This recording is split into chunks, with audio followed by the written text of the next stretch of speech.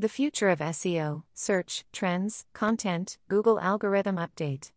The future of SEO seemed pretty clear about a year ago. Until the latest Google algorithm updates started rolling out in 2021. Throughout June and July of this year, Google has rolled out at least 8 updates, the last of which have many SEOs pulling out their hair and begging for clarification. Can't be that bad, you say? You can read the full post at Search Engine Roundtable, but here are some of the comments they share regarding the present state of things. 1.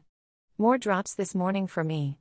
A term we ranked top 2 for over 4 years, we've now dropped to 4, to 6, to now 9. 2. Today my home page traffic starts down 70% at 10 a.m. Google definitely has a beef with my site's homepage now. It won't allow the page to rank for any of the terms it was ranking well on for a decade. Huge drop in traffic in the first half of the day yesterday. USA, UK and Canada. Second half of the day returned to normal. Today a big recovery of top 3 ranking terms and normal USA, CA, AU traffic, but UK is down by 68%. I am noticing updates almost every Friday, with UK traffic vanishing on weekends and a big dip in direct traffic. Also traffic to my home page mysteriously vanishes for half a day on a regular basis. These are all types of traffic throttling, but also there are way more videos and other types of feeds now, so if you aren't top 3 you basically get pushed to the end of the page or page 2. 3. Google seems to be hitting technically perfect sites that have ranked well for years for ones with tons of issues, to put it mildly. Maybe G is thinking these great site owners must the money required for ads, or have figured they have spent too many years at the top so a sudden drop will force them into ads. I find it hard to believe Google has thought these sites were amazing for years then just said, nope, we got it wrong all these years /updates and pulled the plug on them on a single month /update. How did we get here? The page experience update and other things we don't fully understand yet. In 2020, Google began discussing the page experience update, stressing that folks would need to focus on core web vitals, CWV, along with creating great content in general. Google defines the page experience update as, page experience is a set of signals that measure how users perceive the experience of interacting with a web page beyond its pure information value. It includes core web vitals, which is a set of metrics that measure real-world user experience for loading performance, interactivity, and visual stability of the page. It also includes existing search signals, mobile friendliness, safe browsing, HTTPS, and intrusive interstitial guidelines. In prior algorithm updates, Google had previously downranked content that used nefarious methods to rank, like keyword stuffing and link schemes, so many forward-facing orgs had been investing in content strategies, nurture flows, UX, CX, and how to obtain organic search returns for years. Great content isn't simple, although great content looks simple. Embedded content from Twitter.com. As folks in the industry began prepping for the update, Google pushed it back until 2021. They're now stating that the complete rollout will be finished by the end of August this year. Google's search engine is an algorithm, not a person. That algorithm learns over time what folks want, and adjusts. There are trillions of keywords being chased, and just as many algorithms applied to those queries. Understanding and learning SEO methodologies that'll help your site rank for relevant terms isn't a job for the faint of heart, and those who can do this are in high demand today. Shrouded in mystery, Google updates, CWV, CLS, WTF. So what's a person to do when staring down something that could greatly harm or help your business? We decided to round up some of the brightest minds around SEO and content and have a live discussion about the topic. Erica Davis, who leads strategic programs for SAP Customer Experience.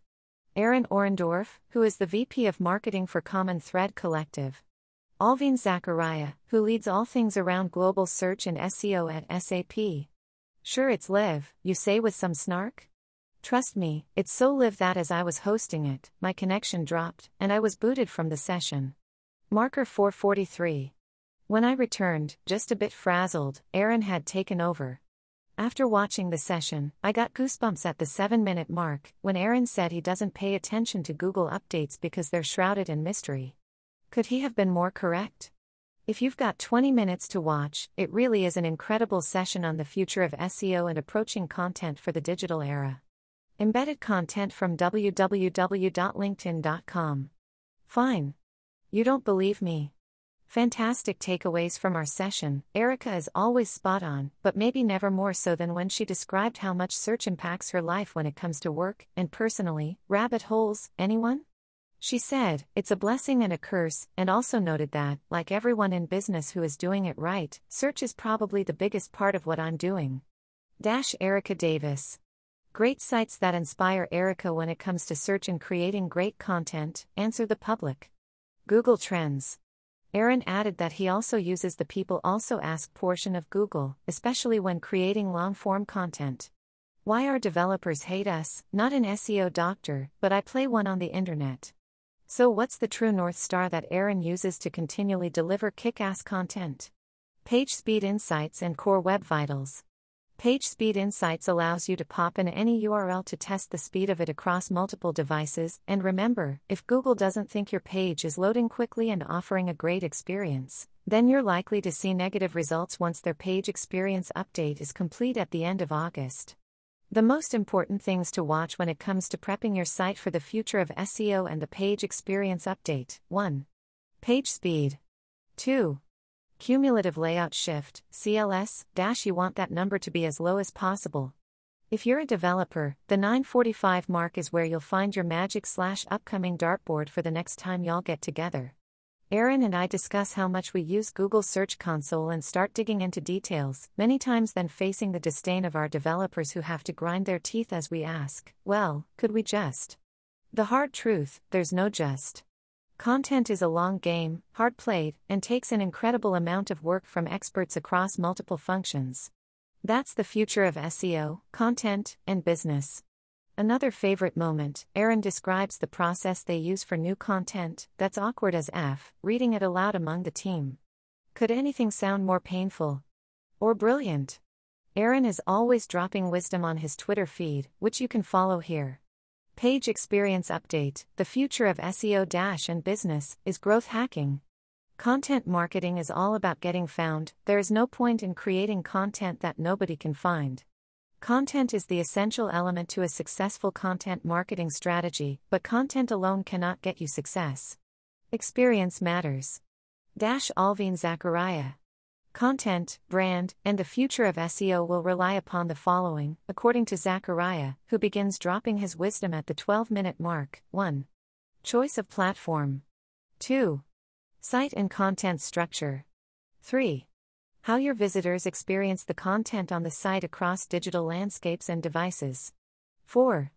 How your customers, prospects, and visitors experience content is key. 5. Content marketing is a team effort that's about delivering value. 6. You need IT, UX, design, SEO, subject matter experts, writers. It takes a village. 7. Communicate in words your customers understand. Content marketing is not about selling, it's about helping. Alvin also points out that your brand experience starts on the search results page. Again, louder for the folks in front, your brand experience starts on the search results page. So, if you're not getting found, you get the picture.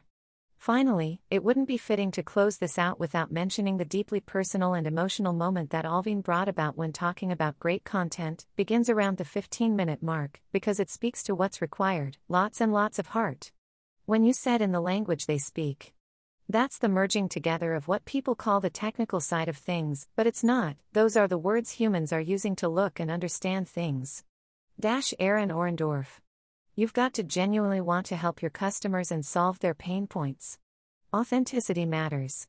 And once you decide how you'll help them, you've got to speak in a language they understand, and that matters to them. Talk like a human. Because you're trying to reach other humans. And, above all, be a good human. Watch our SEO My session via LinkedIn here or YouTube here.